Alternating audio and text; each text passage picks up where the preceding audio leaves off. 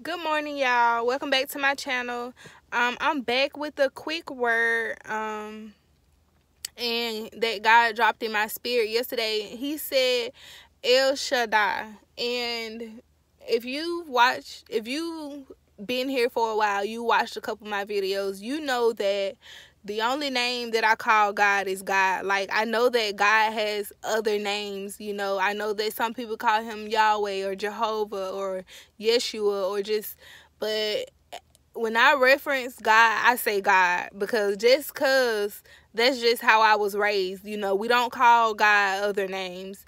And not saying that I disagree with anybody who call God other names, but I'm just saying, like, me personally, I don't.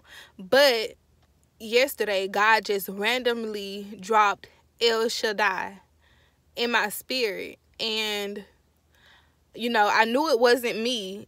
So I had to go and look it up. And El Shaddai is translated God Almighty. El is translated God, and Shaddai is translated Almighty.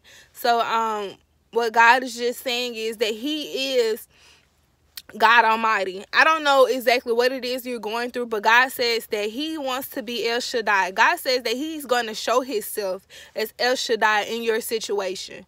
My God. God said that he is God Almighty. And then another synonym that I found was overpower. My God. God said that he's stronger, he's mightier than anything, than any situation. My God. God said that he's bending time and days to make your blessings get to you at the appointed time. God said that. Okay, y'all, let me tell y'all my testimony real quick. So I told y'all I'm looking for a place to move to, right? Let me tell y'all how God worked. Like, I have until Monday to get my furniture. Monday is the last day for me to get my furniture, y'all. And this is, Friday. I haven't found nowhere to go yet, y'all. But don't y'all know that God had this landlord to contact me, y'all, and I signed my lease on a Sunday. Do you hear me? I'm talking about on a day that business that is not even supposed to be taking place, y'all. But let me tell y'all something about El Shaddai. God said that he is the Almighty God. He is the overpower. God says that he has the heart of the king in his hand, and he said he turns it in whichever way that he sees fit. My God, y'all, God is Almighty. And when I say that God has the heart of the king in his hand, it's whoever that person is in this earthly realm.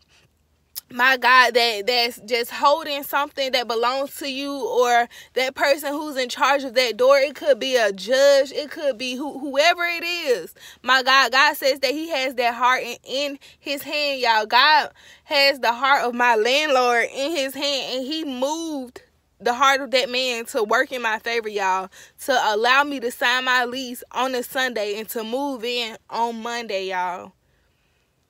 Don't y'all know I was worried about it?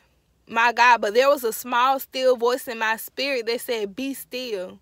My God, be still, y'all. Jesus, this is a direct prophetic word for somebody. God said, be still.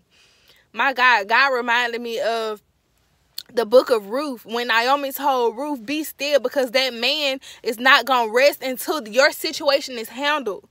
My God, God said that his hand is on all things concerning you. My God, God said he's establishing you in this season. Y'all, so don't give up. God says that he wants to show himself as God Almighty. My God, I'm talking about the God who sent the plagues on Egypt to free his people, to free his children. My God. God said, trust him. I don't care what it looks like in the physical, y'all.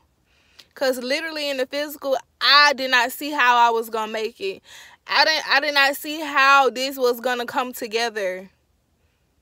But when I tell y'all, God is El Shaddai. He is God Almighty. He is the overpower. God said he will make something happen when it looks like nothing can happen.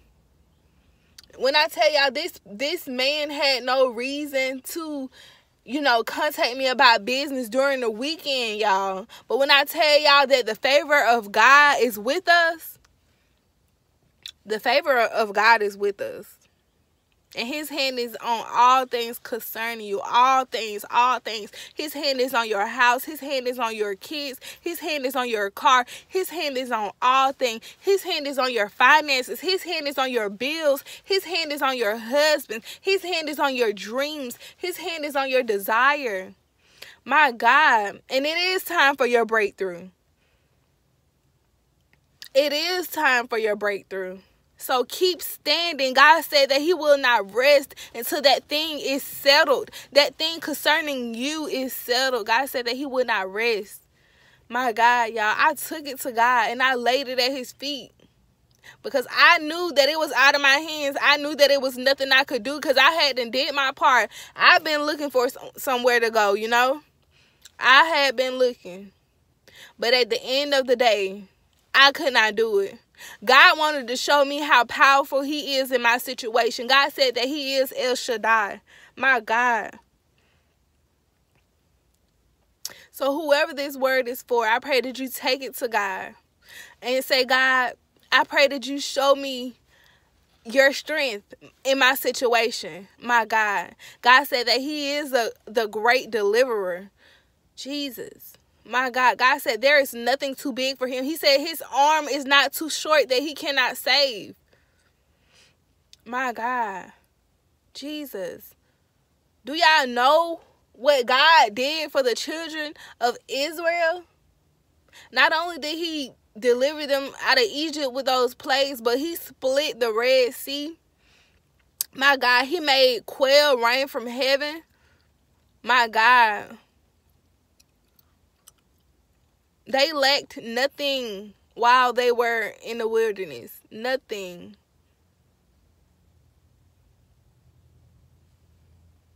I pray that this bless somebody, y'all. I'm just getting off work. I just worked a 12-hour shift. I'm tired, but God is good. God can do all things but fail. God can do all things but fail.